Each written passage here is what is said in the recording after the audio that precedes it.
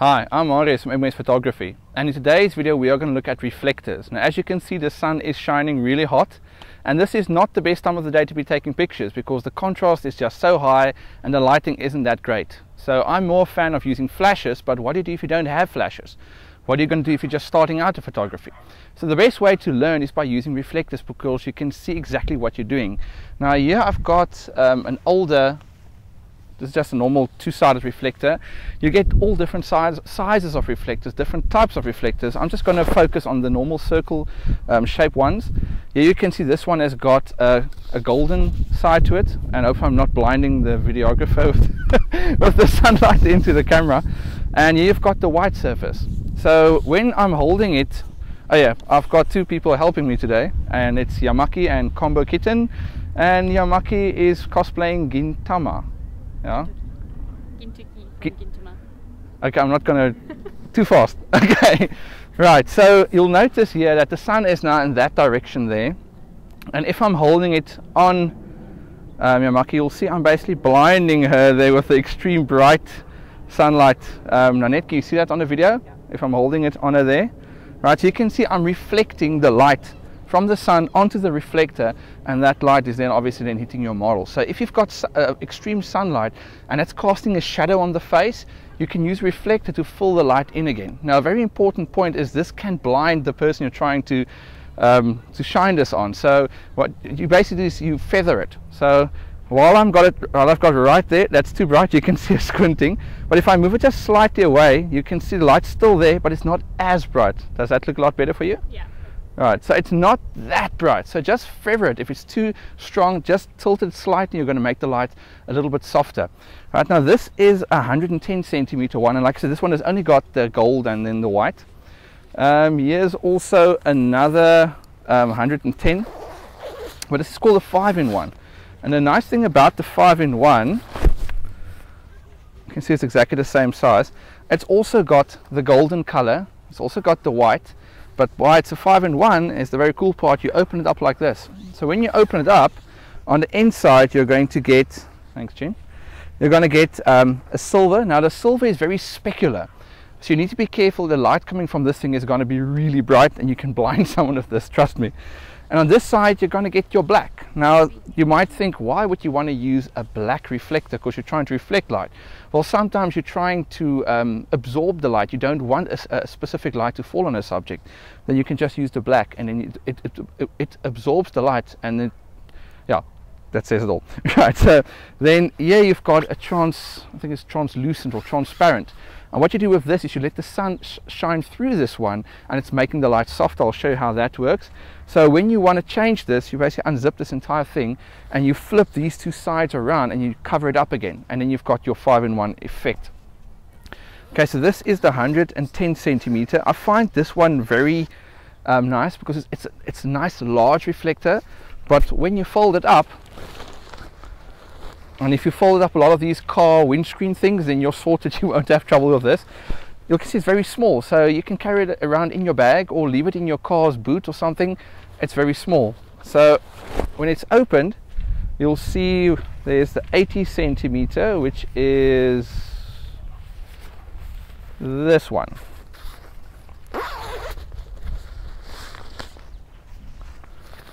This is a little bit smaller. Maybe if you're tiny, maybe you're a woman or something and you can't hold this entire big thing, you've still got this one. And you'll notice also got white, gold, and if you open it up,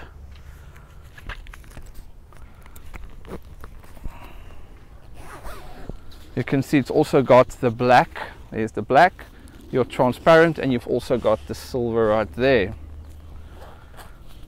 And if you really want to go smaller than this, now you might be asking yourself, why would you want to go for a smaller reflector? Because you're trying to make your light source larger. Now another tip with lighting, the larger the light source, the softer the lighting. So why would you then want to have a 30 centimeter one, which really looks like a little baby toy? So with this thing, the purpose of this is maybe you only want to have a little bit of light in a little, maybe you're doing a still life or something. It's not a large subject, so you just want to hold it in and just get some lighting in there.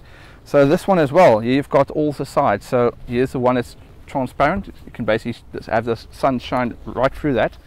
You've got the gold, you've got the white, and you've got the black and the silver. So if I maybe decide I don't want to have the silver or the black, then I just flip it around like this. Genevieve? Okay. And I can just hold it like that and just close it again. I think I got the thing in the wrong way. It starts from the beginning. Right. Just make sure there's a little hole right there. And I've got a little tag thing right here. So I must just put that through there. And then it makes it a lot easier. And I can just close the zip.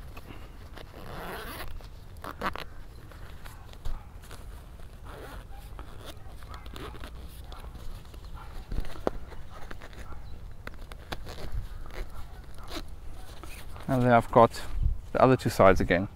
So this thing is so small, it basically fits straight there back into its little, I don't know where that bag is right now. So you can see that it's so small, you don't even need to fold it, you just put it back in there. Right, so now with using reflectors, it's really very easy. You just reflect the light. So if you've got sunlight, it's very harsh, you just use reflector to reflect it. So that's what we're going to do now. So I'm going to take a shot of Gintoki. Okay, cool. Genevieve, you can have this one.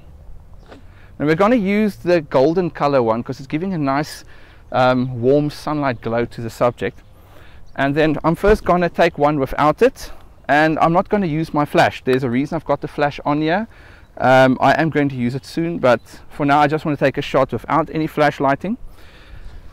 So right, now no reflector, anything, I just want to take a straight shot.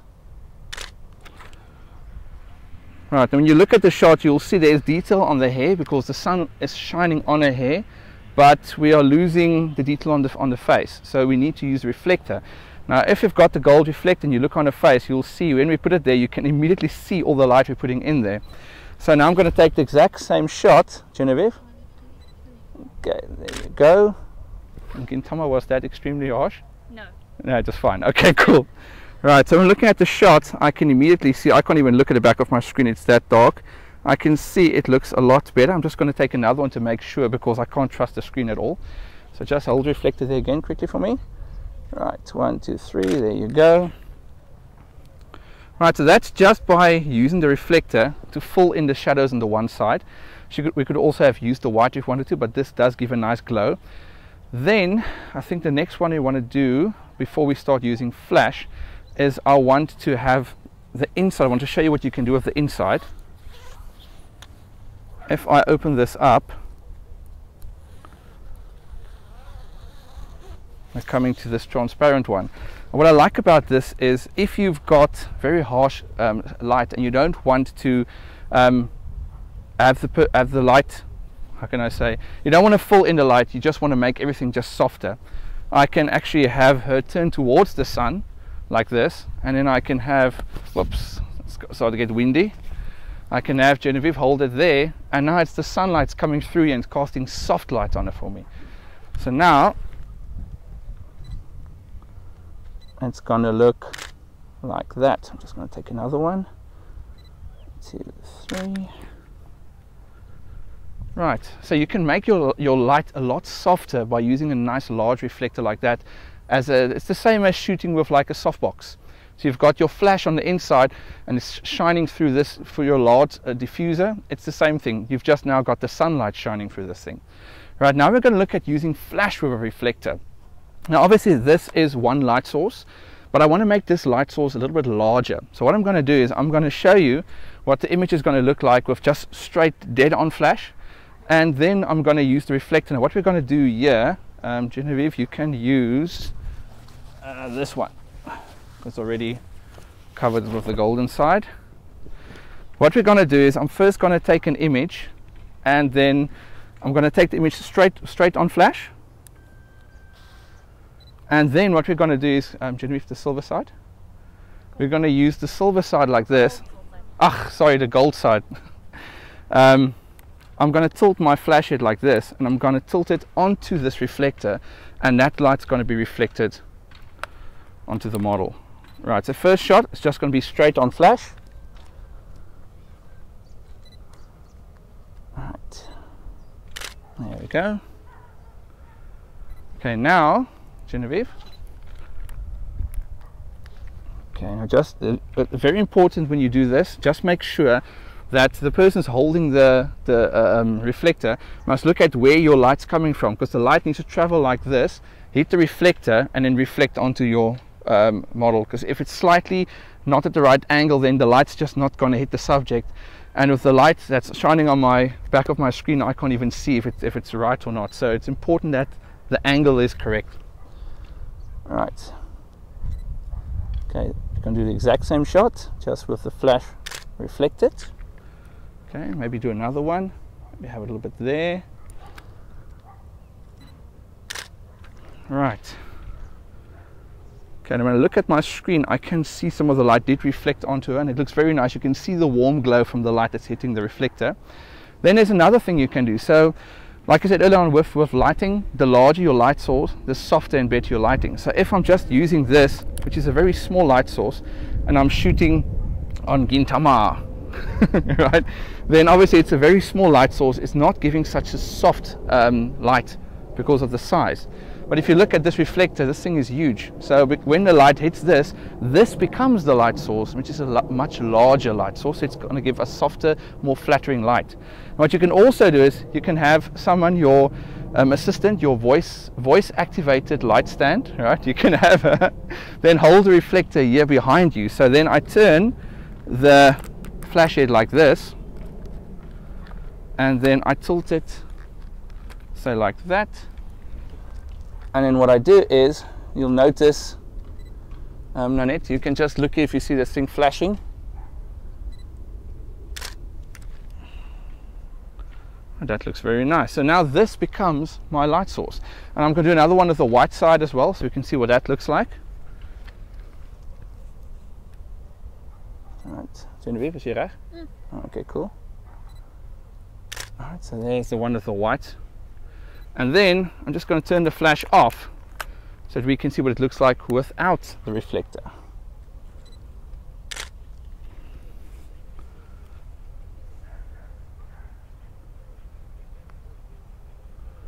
Right, so that's what reflectors do. As you can see, they're very easy to work with. They can fold away, they're very small to carry around with you. And they do an awesome job at filling in the shadows. I'm also going to show you in the next video how you use your reflector in a studio environment when you've actually got a bracket holding the reflector for you. So that's going to be in the next video. So that's it for this video. If you liked it, please leave a comment down below, and also subscribe to the channel, because there's going to be a lot more videos coming in the future. And also visit the sponsor, who gives me all these nice toys and stuff to always play around with. And then I'll see you in the next video. Bye.